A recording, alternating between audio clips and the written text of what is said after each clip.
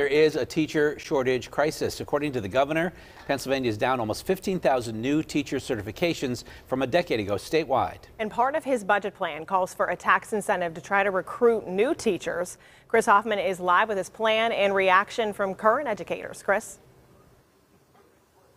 Megan and Ken, the tax incentive is up to $2,500 for 3 years for new teachers. Now, educators, teachers, and teachers unions say this is an appreciated move. They feel the governor has his heart in the right place, but they say more needs to be done to get more teachers inside classrooms.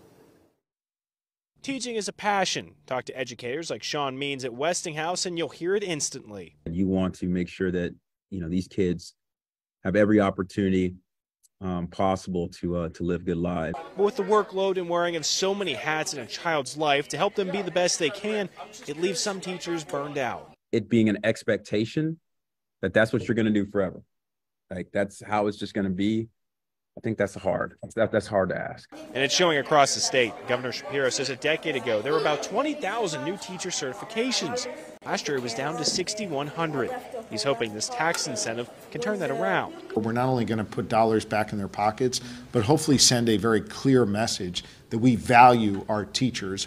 The Pennsylvania State Educators Association says they appreciate the move, but say this doesn't solve the bigger problem. And if we can't persuade more young adults to enter college teaching programs, we won't make a dent in this teacher shortage crisis. The Pennsylvania State Educators Association says they appreciate the move, but say this doesn't solve the bigger problem. They would like to see wages go up, something the governor hopes to do as well, as create more respect for the profession. I think all of those things are going to hopefully go into making sure that those certification numbers begin to rise again.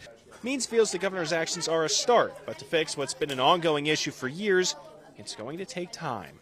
If you want more teachers, we should probably, when they ask us for things, we should probably try to do our best to make those things happen.